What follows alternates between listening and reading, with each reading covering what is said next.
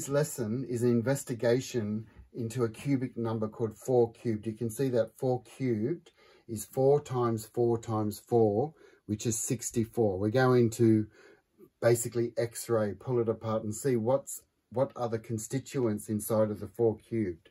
So there is a word for this where the lesson is called Nomons. There's a thing called squared Nomons, but we're going to be investigating cubic Gnomons. And by examining what's inside the cube, we're going to discover harmonic 137, which has got to do with the Vitruvian angle. We're going to discover an amazing marriage of the reciprocals of 27 and 37. So to explain what a gnomon is, I'll just do a really quick diagram. A gnomon is when you have a sundial, when the sun's shining on a plate, there's normally a vertical stick like that. So as the sun shines on the stick, it leaves a shadow. So that vertical line, that shape, is called the gnomon.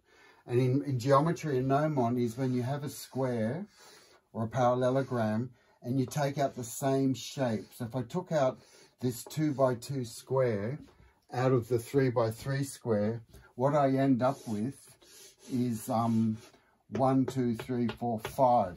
So that L shape there is called the gnomon. So we can summarize and say that 2 squared plus the odd number 1, 2, 3, 4, 5, the L shape makes 3 squared. So there's a whole theory of squared numbers are formed from smaller squares and gnomons. So we're going to examine this gnomon here. So to understand how to get 4 squared, we say it is 3 squared. We've got 3 squared is 9. We've got the 9. There's the 3 squared. But we're going to add to it this L shape, this gnomon. 1, 2, 3, 4, 5, 6, 7. So by adding 7 to the 3 squared, we end up with 4 squared. So that's a basic introduction into gnomon. But what we're interested in is we want to go multidimensional. We want to go into cubic gnomons. So today's lesson is to look at the 4 by 4 cubed, and you can see that I've done it in a way. There's the basic. It's basically a hexagon shape. It is a hexagonal. The shadow of the cube is hexagonal, and you can see that I've done 4 by 4 by 4 on all the sides. So there is 64 cells. We can even give it a name and call it cubelets. But what I want to do is I want to pull out, I want to extract out of this its next smaller cube. So I'm going to say, here's the 4 cubed, but I want to subtract the next smaller cube contained in there, which is 3 cubed. And that's an interesting number because we're going to get 37. So how did I get 37? What I needed to do was, I'm going to draw the 3 by 3 cubed here. 1, 2, 3. So you have to sort of squint your eyes. And if you can see that I'm actually making a cube in there. If you can see that cube in there, right? There's my cube. And I'm going to pull it out. And what's left is a 3-dimensional shell. A 3-dimensional cubic gnomon. So I'm going to pick that up and show you what that is. So inside this shell, when all this falls apart, you'll see that when I take the 3 by 3 out, I'm left with 27 little shells. Okay, here's another diagram of it. So just so you can appreciate what I'm doing. When you have the 4 by 4, we pull out the 3 by 3 and we're left, this is what we're interested in. That shell in 3D, the gnomon, is composed of 37 shell cubelets. So there's a relationship between this. So let's start from the beginning. Now this is what we're going to be talking about today, but let's just look at the first one. So if you have a 2 cubed, we know that 2 cubed has 8 cubelets like that. So this is 2 by 2 cubed. And if I take out the 1, the smaller one, if I take out 1 cubed, I end up with 7, because 8 minus 1 is 7. if I do it the next way, if I say I'm going to take out, here's the 3 by 3, but I'm going to pull out the next smaller one, 2 cubed, I end up with 3 cubed minus 2 cubed equals 19. And if we just go a bit larger, let's say 5 cubed minus 4 cubed, we end up with another number called 61. So there's a sequence here, 7. You could start from 1, 7, 19, 37, 61. Straight away you can ascertain that these are prime numbers. And they've got a special name, they're called Cuban Primes. And I'm going to be doing more work on that. But like I said, this investigation is, there's something special about the 3 cubed is 27. And over here we've got 37. There's something very special. It's all contained within the 64. So I'm going to investigate the reciprocal of these two numbers. So I'm going to say, what's the reciprocal of 1 on 27? So 1 on 27 means, if you get your calculator and go 1 divided by 27, we're going from the macro of whole numbers into really fine quantum numbers. We're going to get a very small number called 0.037037037. And you can see that, oh, it's a repeating decimal. It's a circular decimal, but it's based on triplets, like 3 there, 3 there, 3 there. And that's really interesting about the 3. But when something repeats, we don't want to keep writing that because that takes too long. So we simplify it and say that the reciprocal of 27 is 0.037. They used to put dots on top of the numbers, but now we just put a line above it. So if you see the bar, it's called a vinculum. When you see the vinculum or the bar over there, it means 037 repeats forever. So this is very precise. Now, the other investigation is we're going to look, we've done the 27, let's look at 37. So the reciprocal of 37 means 1 divided by 37 equals, this is the interesting bit, it's 0.027 forever. So you put dot, dot, dot means it goes forever, 3 dots. So, and to simplify it, it's called 0.027 repeater.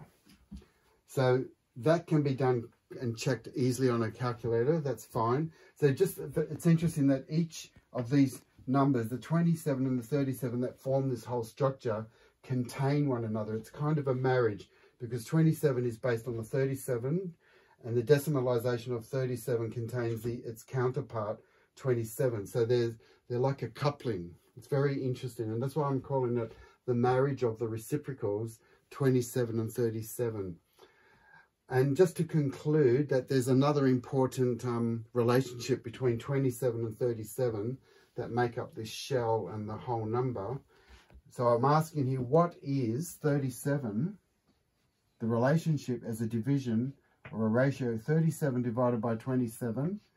We'll put in a question mark here. What is the solution? So we go on our calculator, 37 divided by 27. It happens to equal 1.370. But the 370 goes 370 forever. So I'll put a bar on it. So it's 1.37 repeater.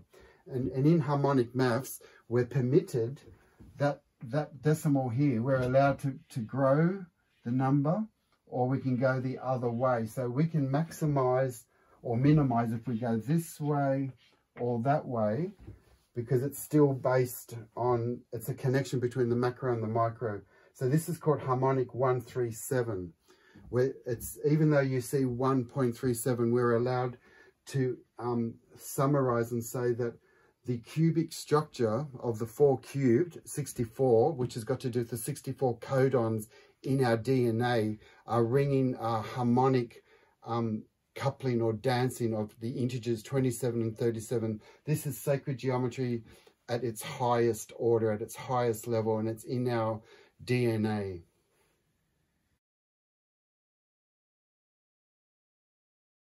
So this is an amazing relationship. We have the number 64, which has got to do with DNA. We know it's 4 cubed, but we didn't know that 64 was based on the sum of 27 and 37. And I'll just show you a little bit more about this relationship. We realize that 64 is, we know it's 4 times 4 times 4, which is 4 cubed. We know that, but it was composed of 37 on the shell, and we divided it by 27, and we got 1.370 repeater. Now this number 1.37 keeps cropping up all the time. It's one of the most important numbers in the world of physics. It's called the fine structure constant. So great physicists like Feynman, Richard Feynman, they were the ones that were going down into the quantum, and they're explaining it, and they're obsessed about the reciprocal of the number 1/137. So the reciprocal of this physics number 137 gives us 0.007. So we call that the James Bond number. That's what we grew up on. But people, when they're doing the movies, they don't just choose random numbers. There's a knowledge, there is a secret knowledge embedded in the mass consciousness. So 0.007 is connected to energy and matter at the deepest level, at the quantum level. And the reason why this is also important is that if we have a circle, so I'll just draw a circle here. So if we have a circle, there's the center point. That's kind of the midpoint, but we want to go a little bit higher here, about there and about there. And this angle here, when we divide the 360 degrees of a circle by the golden ratio, so the golden ratio phi is 1.618. That's the key to the universe. When we segment the 360 degrees of a circle into its golden angle, we call this the phi angle. It gives us a larger section, this here, a larger section here, which is 222.5 degrees. And this little section here is known as 137.5 degrees. So that's the smaller section here. It's like if you had a pizza and you cut out a smaller bit, there's a larger bit. So this golden angle is the key to what we call phyllotaxis. So phyllotaxis is how plants distribute leaves. If you have a vertical stem, the leaves just don't come out at any angle. They obey the golden angle. Taxis means to turn in Latin. So the way that leaves turn a lot as they climb up the stem and distribute their leaves, they're trying to capture the sun. So this is all about the optimized solar energy for growth, for life. So the golden angle is the key. And here we found the golden angle inside the cube, the 4 cubed. So I just wanted to let you know that the more we investigate through geometry, through high visual content, the more that we can actually see that there is the way nature organizes itself. It's self-organized, and it's done with beautiful whole numbers, with intelligent segmentation. So it's not a mystery anymore. It's there is a divine order. We call this fixed design. Fixed design means that which is eternal, that which is timeless.